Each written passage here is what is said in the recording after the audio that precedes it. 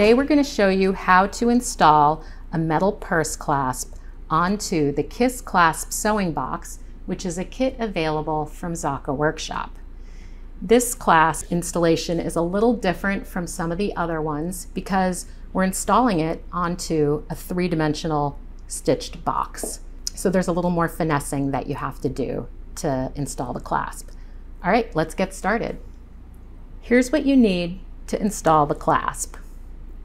First, you'll need a clasp, which actually comes with the kit, paper twine, which also is used for installing the clasp, which comes with the kit, a screwdriver, a pair of scissors, glue, and pliers.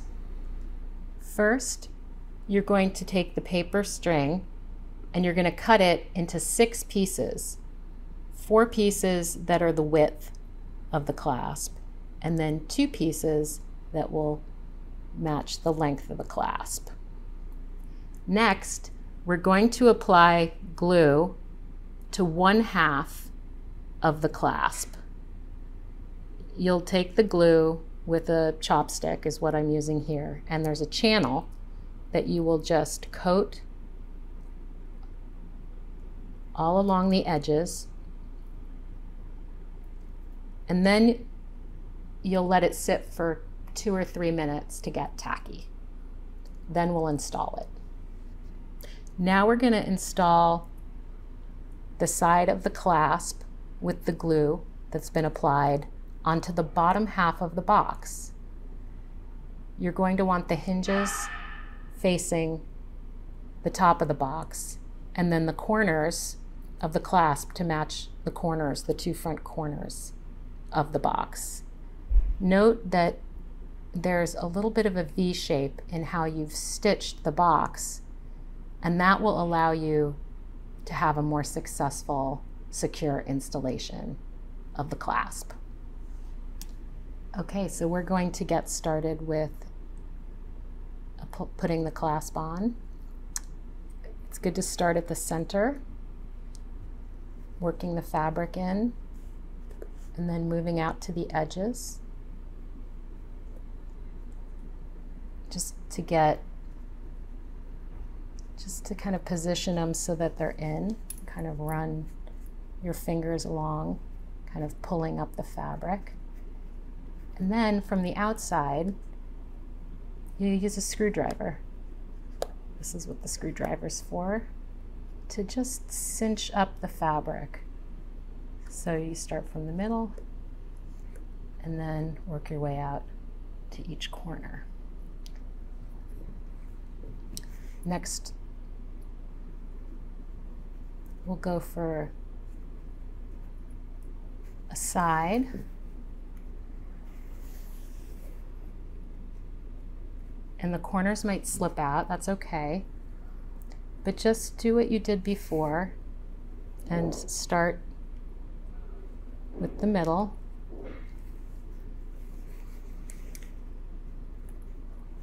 It's definitely, it's finicky for sure, but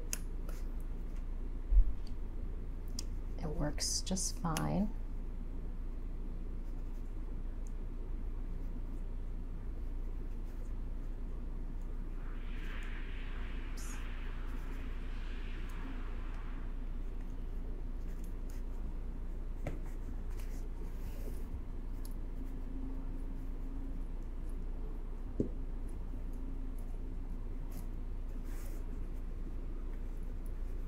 Again, the corner might slip out. That's okay. And then realign. Make sure your fabric's kind of in the middle. And then cinch it up.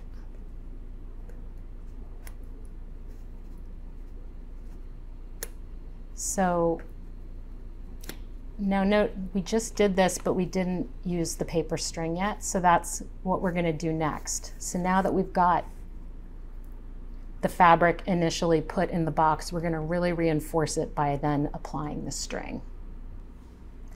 Now we're going to reinforce the clasp with the paper twine. so that it has a really good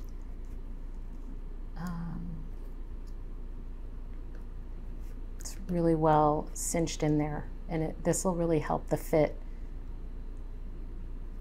work. So you're going to use a screwdriver for this as well. You'll use the long piece for the top, as we're doing that here. And then you'll continue to use the two smaller pieces for each side. Let it sit for about 10 minutes, and then you can go to the other side of the clasp and finish the top. Next, we're going to install the top of the clasp onto the top of the box. And I promise you this side is easier.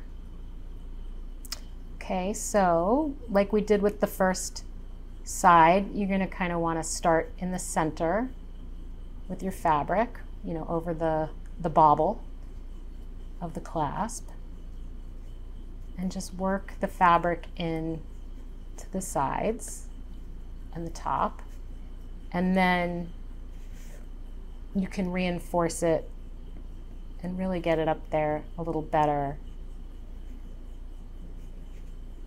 with the screwdriver.